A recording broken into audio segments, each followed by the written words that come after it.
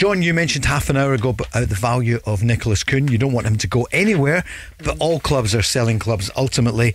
What would you value Nicolas Kühn at? I don't know, Paul. It's very early. You know, he's took his time. It's taken a bit of time for Celtic now.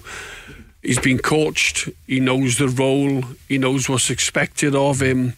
And he's become a very, very important player now in that Celtic team.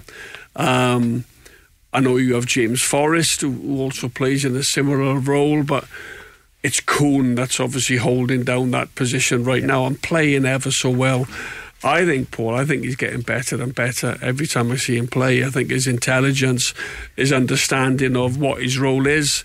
The goal at the weekend, he cuts inside, and that is a brilliant finish with his left foot. He shouldn't be allowed to cut inside, by the way, but it's still a very good finish. What a finish. Yeah. And I don't know, Paul, you know, you valuing players on the back of a half a season where he's been outstanding. And obviously the year before that, he was in and out of the team, but I wouldn't really like to put a figure on him right now because I don't think he's up for sale. But you said more than 10, so 15? Well, no, you just said 10 and I all of a sudden said double that. I didn't say 10.